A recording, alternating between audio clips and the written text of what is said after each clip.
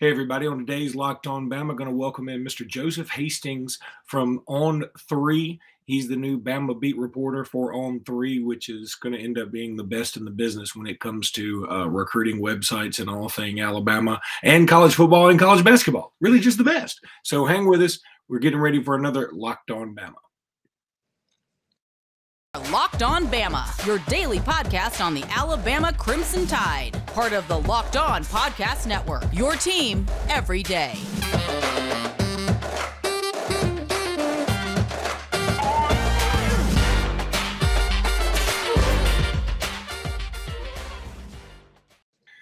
Hey again, everybody, and welcome back into Locked On Bama. Luke Robinson, that's me. Jimmy Stein, that's normally him, but today we upgraded. We got Joseph Hastings from On3, which is where Jimmy Stein works as well. Joseph, how are you doing today? I'm doing excellent, Luke. How about yourself tonight? Doing great, buddy, and appreciate you being on with us here in the what I call the shank of the evening, 7:30. When you're pushing 50 like I am, 7:30 gets to be the wee hour, as we say, the witching hour. Well, let's jump right into it, Joseph. Alabama got a big-time basketball transfer commitment just a minute ago. I was going to lead with something else, but honestly, I feel like the Mark Sears news is big enough to lead with.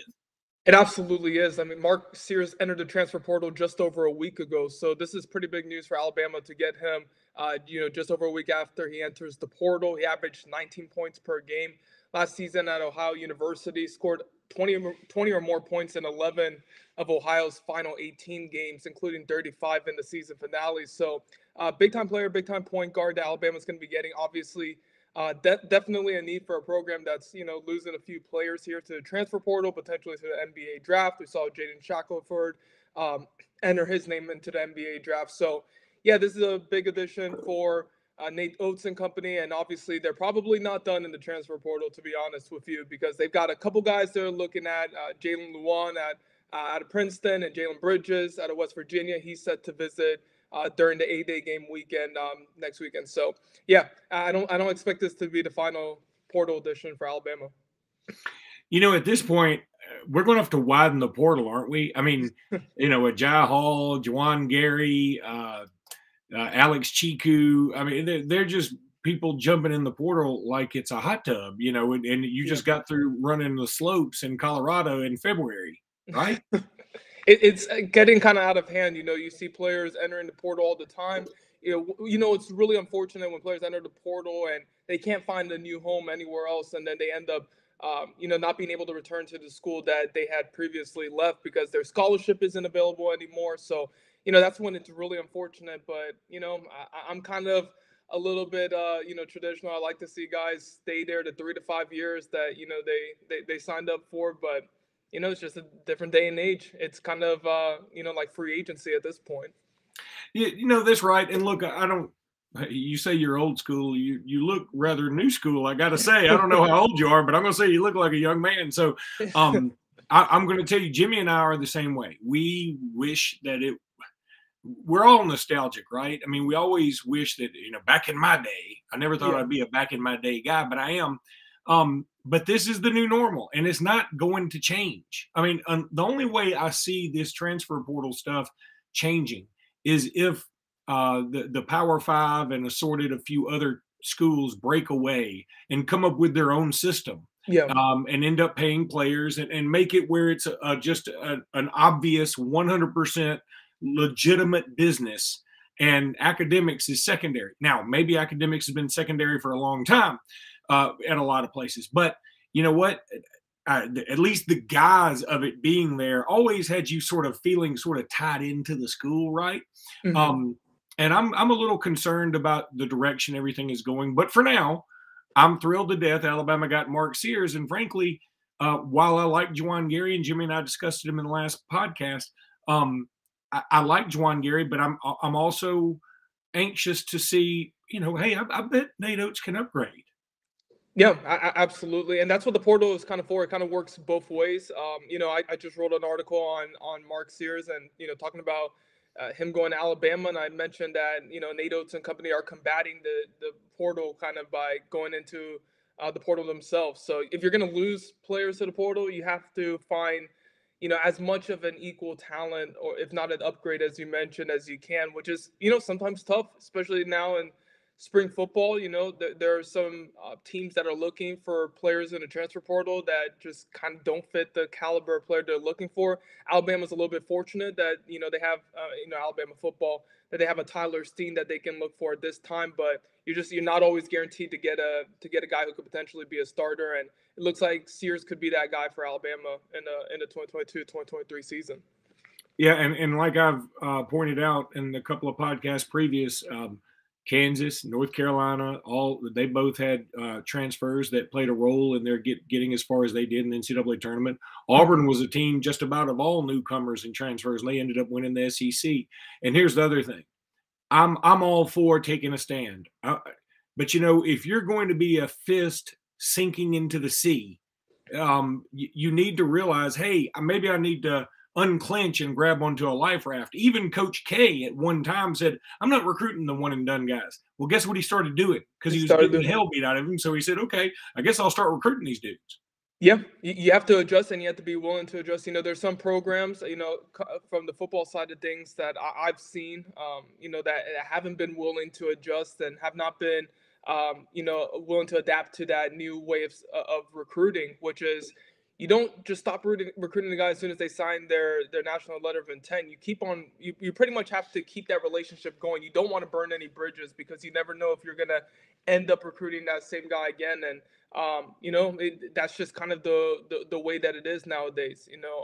So I'm really interested in seeing how it ends up turning out. Like you mentioned, is it going to be something to where the players are paid like by the actual universities themselves or by the programs for which they play for? Because everyone talks about them getting paid now. It's they have to go out and earn it, essentially, with getting NIL deals and name, image, and likeness deals and stuff like that. So yeah, the landscape has definitely changed for sure.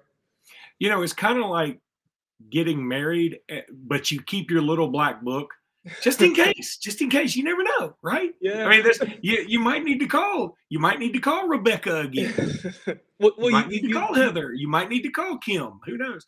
All right, buddy. I know you're not familiar with this, but I got to read one of our sponsors here. Got to read about Built Bar. These things are absolutely delicious. Don't know if you ever had them, but you should get you some. I'm telling you, Joseph, you'll love these things. Jimmy and I have been talking about them forever. They've been a fantastic sponsor. Go to built.com, use promo code LOCK15 for 15% off that order. I'm telling you, you're going to love these things. If you had some while you're just sitting around Sunday watching the Masters, you can have a few Built Bars instead of eating some of those fatty snacks. These things are delicious. They're covered in chocolate. They only have like 130 calories, low in sugar, low in carbs, high in protein. All the good stuff is at built.com. Use promo code LOCK15, get 15% off that order. Go to built.com, use promo code LOCK15 to get 15% off that order. You got me convinced. Go to built.com, Joseph. I'm typing it in right now as we speak. All right, I'm going to ask you about the big one here, Arch Manning. You've been writing about him a lot. You actually predicted him to, I'm clutching my pearls, Georgia. I don't know what you're doing over there, dude, but that's okay. I want you to feel free, explain your terrible prediction. All right, so I do have to note that in that article I did say with a confidence percentage of 30%. So I'm not even at 50 there. I'm not really too convinced. Either way, it's such a difficult recruitment to read. And I've been really closely following it since September because for people who don't know, I previously covered Clemson, and Clemson was in the mix for Arch Manning. So, I started contact with his head coach, Nelson Stewart, back in September, and I've been following it, and this has been one of the most fascinating recruitments to follow. I think it can go either three ways: Georgia, Alabama, Texas. It would not shock me if he goes to any of those schools right there. Although it seems like on the surface, Luke, that Alabama would be the pretty obvious choice. Texas is coming off a 5-7 season. We don't know how they're going to adjust to SEC competition because that's in the Big 12 that they have their struggles at, and they really just didn't look good. They didn't seem to improve that much throughout the course of the year. And then Georgia, obviously coming off the national championship, that's big time, but they haven't really had too much of a lengthy history of showcasing success with big-time quarterback talent, bringing them in. And, I mean, the quarterback that won them the championship was a walk-on quarterback. So I think it's really fascinating because you would think that Alabama, especially with the recent QB success that they've had, Tua Tagovailoa and Mac Jones and now Bryce Young, winning Heisman, it seems like Alabama would be the right choice.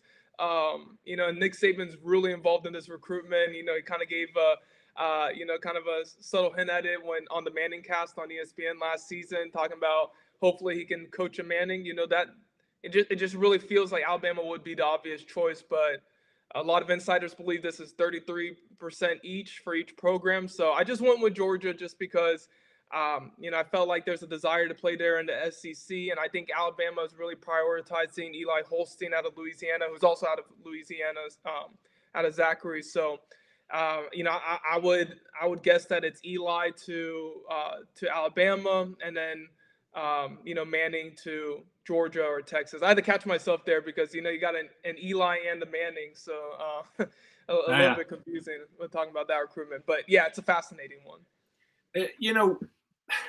I can certainly see Georgia, too, for a couple of reasons. But I'm like you. Georgia's quarterback development since, I guess, Matthew Stafford hadn't been necessarily NFL worthy, right? I mean, yeah.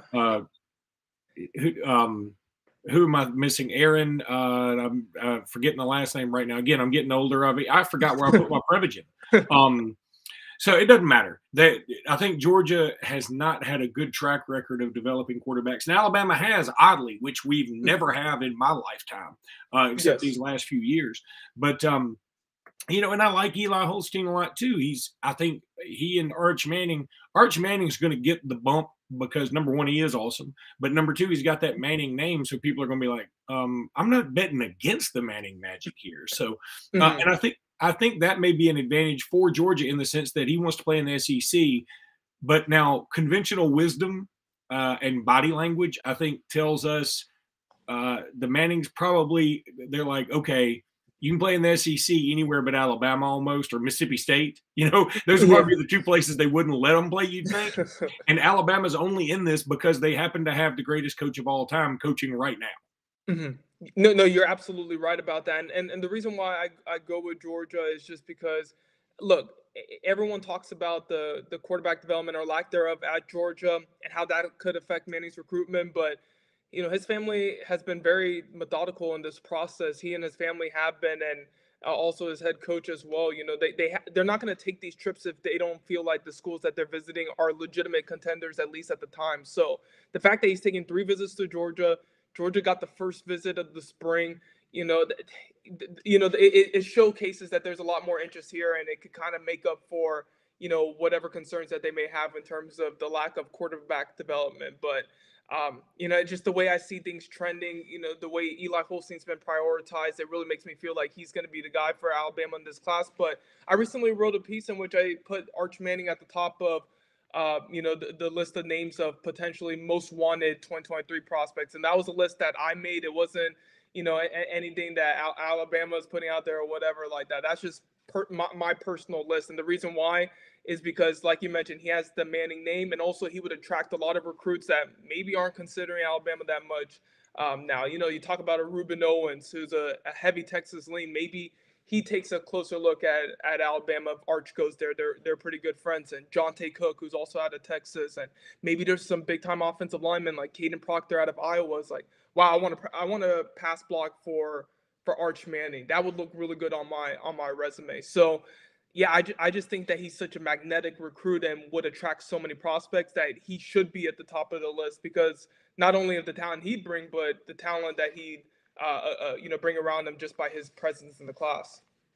What about Chris Vizzina? This is a guy to me that sort of gets lost in the shuffle a little bit. I love him. I think he's fantastic over there at Briarwood.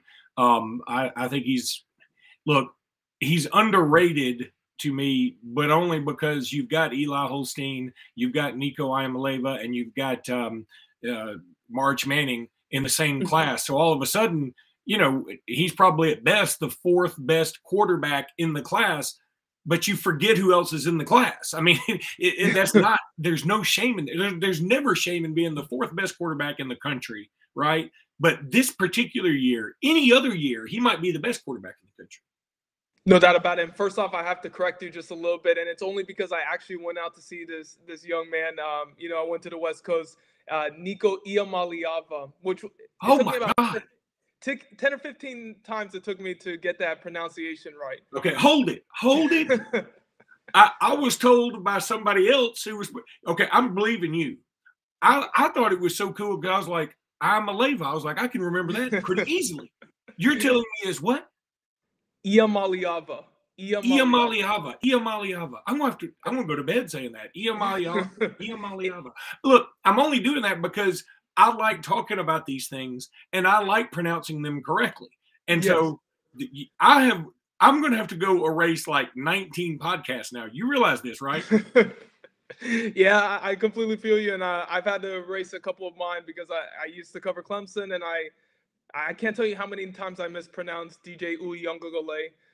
It took me a while to get that name right, and then I had to work on Tua Tagovailoa, and I'm sure there's going to be another name out there from the West Coast that I'm going to struggle. Oh, JT Tuimalau, that was another interesting name to try and pronounce, but yeah, I had gotten a chance to spend time with Nico one-on-one back in September, actually back in November, and his family they were just awesome people, and I spent like 10 minutes trying to get that name pronunciation right because I was saying it the same way you did. Iamaleava.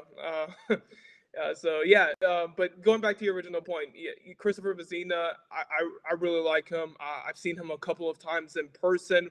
One time throwing at a 7-on-7 event in Atlanta. First off, just a great kid. He is going to be a perfect ambassador for your program. He is just a great person all around, and he's going to be able to attract people with just that type of personality. And I think he has the necessary leadership skills too. And he can throw the ball.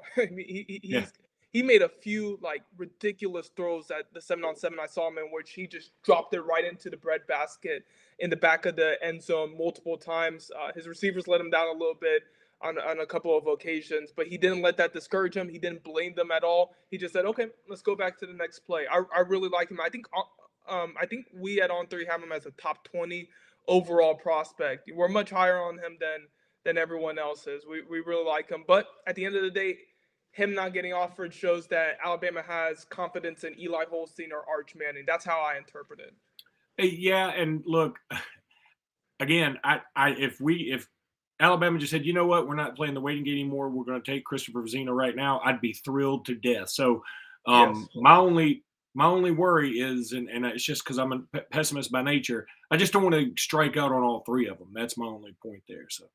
No, you bring up an absolutely great point there, because if they want to get Christopher Vizzina in this class, or they feel like they may be slipping with Arch Manning and Eli Holstein, and they have to go the Vizzina route, is it too late? I talked with him at the 7-on-7 camp, and he said, just because they offer me doesn't mean that they're going to be the top scorer or anything like that. I have to build that relationship with them. He's admitted that the contact just hasn't been there like it is with other schools, particularly Clemson. I really feel like Clemson's on that right track, and if he commits in the spring, like he previously told me he could, it feels like he would be going to Clemson. But who knows? Maybe he gets on Alabama's campus and they offer him. But until then, it feels like it's going to be Eli Holstein or Arch Manning in this class.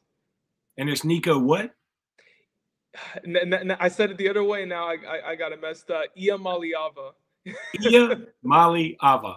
See, it was easy for me to say I'm a leaver because it's like, hey, what are you gonna do if you found out your girlfriend's cheating on you? I'm a leaver. Yeah. So, all right, I got to tell everybody now about BetOnline.net. This is your #1 source for all your betting needs and sports info. Find all the latest sports developments, including this week's Masters Championship odds, podcasts, and reviews for all the different leagues this season. BetOnline is your continued source for all your sporting wagering information, including live betting, esports and scores, and Vegas casino games. Head to the website today or use your mobile device to learn more about the trends in action. BetOnline is where the game starts. All right, bud. I got to ask you about Ajay Hall just real quick. I mean, look, the saga's over. He's in the transfer portal. But, man, was this kind of a weird thing to cover?